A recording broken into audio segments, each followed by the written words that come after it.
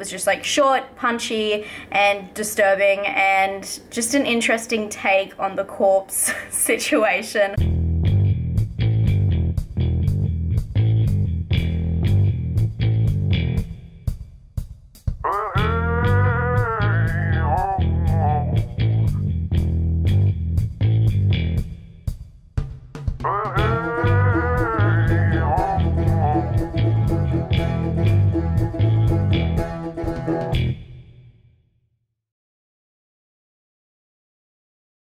Hi guys, I just finished watching The Corpse of Anna Fritz.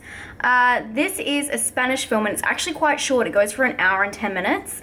The film is very disturbing. It's about three guys who go into like a hospital's like morgue area, and they are visiting a woman who is Anna Fritz, and she was actually a famous actress and she is now dead. And then I don't think this is a spoiler because it happens very early on.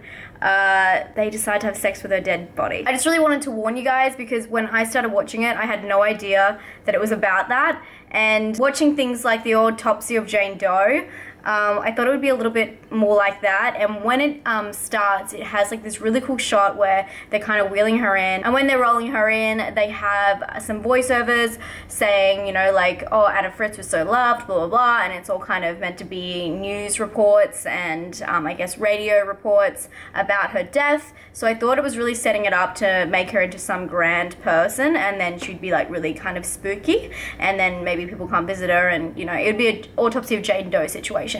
I really did like that setup though. I thought it was very clever to incorporate so much and give such a good vibe to the very start of the film without having to over explain a lot of stuff. It was just a very smart way of setting up the film.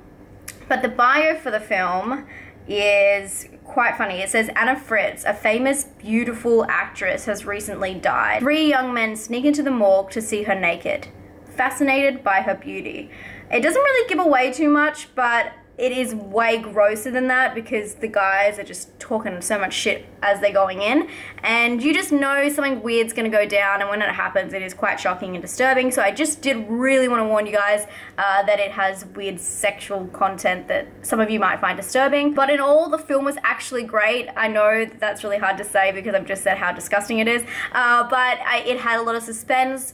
It is kind of like this film that something happens and something else happens and it just goes kind of out of control really fast, and I like that when you just can't grasp onto like what's happening and everything is just a disaster. And it's really interesting to see that in a horror movie because it could be done in a way where, you know, it's like a comedic way where there's like that awkward kind of humor like Ricky Gervais or whatever, when everything just goes wrong, or like Peep Show, you know what I mean? But this was really interesting to be done in a horror that is completely serious, really dramatic and pretty disturbing, and everything just goes downhill really fast and there's no saving it. So I really liked that journey, and it also was so short that everything was just over so fast. I wouldn't actually mind if they put another 20 minutes in it, but I think it was just like short, punchy, and disturbing, and just an interesting take on the corpse situation. I'd say this film is a mix between the autopsy of Jane Doe and Dead Girl. Yep, I said it. And I think it is definitely worth watching. I just want to mention as well, I think it was done in a tighter budget, but they made it look fantastic, and they also used a lot of greens, blues, more like greensy yellow kind of tones and whites to really get that hospital feel. The aesthetic of it was spot on is what I'm trying to say. It was gritty and like crazy like basement hospital looking, and I really liked that. I'm gonna give this film a 7 out of 10. I would give it a 7.5, but apparently that does not translate. So I really recommend you guys checking it out, especially if you like The Autopsy of Jane Doe or Dead Girl. If you like Dead Girl, definitely check this one out. Also, something really interesting about this film is it caused some kind of stir in the Philippines because it was illegally downloaded somewhere estimated between 5 to 7 million times. So it's very popular over there for some reason, which is bizarre. It must have like caught on underground or something.